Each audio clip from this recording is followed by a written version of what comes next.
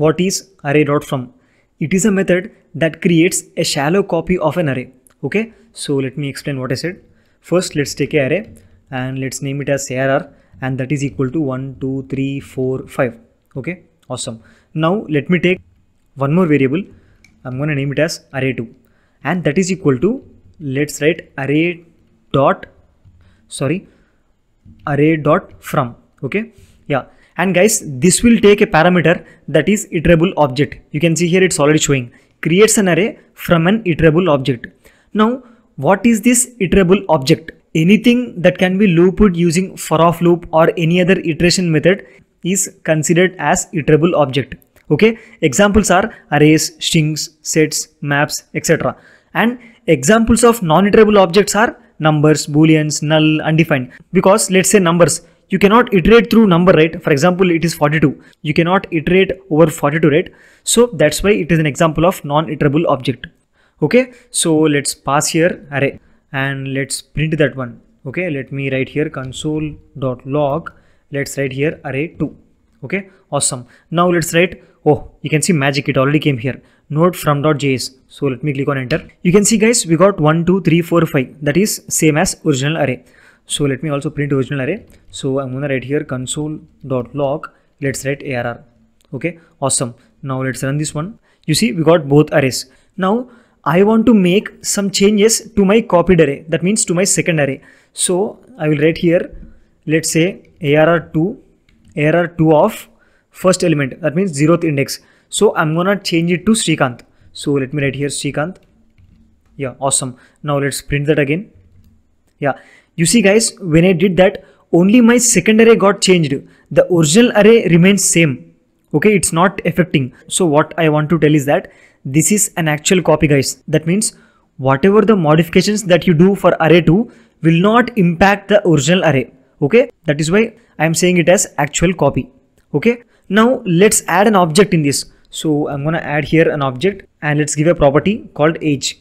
Okay, and let's write it as 25. Okay, and let's put comma here. Yeah, awesome. Now let's print this one. You see guys, we got two arrays and our original array is having object which we added, and our copied array is having Srikanth which we modified here. So let me comment this for now. Okay, and let me run this again. Now we got object in both arrays. Okay, now what if I try to modify the object in my copied array? Okay, the object in my copied array, I will modify it. So let me write here array2 dot 0th index, right? 0th index, and the property name is age, and I'm gonna change it to 999. Okay, 999, and let us see what happens to both arrays. So let me print this one. Yeah, you see guys, 999 came on my copied array on my original array. That means when I tried to change the property name of my copied array, it affected my original array as well. So guys, this is what shallow copy means. So guys, it is simple. If array contains primitive data types, actual values will be copied. Okay, but if array contains any object, then reference will be copied. That means these both objects in array are pointing to same memory location. That is why when you are trying to change the property from your array2, it's automatically getting impacted in the original array because they both will point to same memory location. Okay, now let me show you one more example. I will type here array2 of, let's say, first index. I'm gonna name it as Sathelli this time. Okay, Sathelli. Now you see, I'll print NodeFrom.js. You see, only my copied array got affected. Why? Because I'm messing with primitive value. Primitive values are copied by value. Okay, so here this age property, this concept is shallow copy. This concept is shallow copy, right? And this is actual copy. We can name it as actual copy. Okay, yeah, I hope you guys got the clarity. Now let's look at one more example. Let me create a string this time. So let me write let str equal to, let's say, hello. I'll write hello, and we can write let array3 equal to, let's write array.from, and let's pass here str, and let's come here and let's write console.log. Let's write here array3. Okay, awesome. Now let's print that one. You see, we got an array with all the characters. So like this, we can also use array.from method on strings as well. Okay, now there is one thing, guys. Let me take a separate array. I'm gonna name it as array final, and let's write here 1, 2, 3, 4. What I want to do is that when I'm making the copy of this array, I want to transform the elements. That means I want to perform some operation and then I want to copy them. Okay, so for that, let's create a variable. So let me name it as marr. Okay, and that is equal to array.from, and here array.from. Okay, and here first let's pass our array, which is af, and then it will take one more parameter, guys, that is mapping function. That means it is just a function, but we usually call it as mapping function. Okay, so let me put a comma here and let's take a function here. So I'm gonna write a function, and this function can be named function or anonymous function. Okay, so let me open square brackets. Let me take a parameter here. So I'm gonna name it as a. Okay, and let me open curly brackets, and here let's write return a into 2. Okay, so let me print console.log.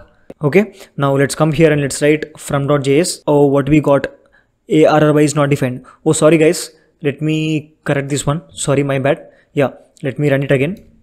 Yeah, you see guys, we got 2, 4, 6, 8. You see, this is the transformation I meant. So we are taking 1, 2, 3, 4 elements and we are taking the copy of that, but along with that we are transforming them. We are multiplying each array element with 2. So this function will execute on every element of this array, and whatever this function will return, those values will be printed in this marr. Okay, so this is about mapping function, guys, and we can make it more simpler by replacing this function with arrow function. So let me remove this function and let me write here fat arrow, and we have only one line and that is returning something, and we have only one parameter. We don't need to put this parenthesis also. So let me remove this one and let me remove this one as well. Okay, so let me change it to back to here and let me put one parenthesis here, closing one. Yeah, awesome. And we don't need to put return statement, guys. So let me remove this one. Now it looks much simpler, right? So let me run this again. Yeah, you see we got 2, 4, 6, 8. Likewise, you can use the mapping function and you can do whatever the transformations that you want while you are copying the array. Okay, so this is all about from, guys. Yeah, now I have one task for you guys. So let me create an object here.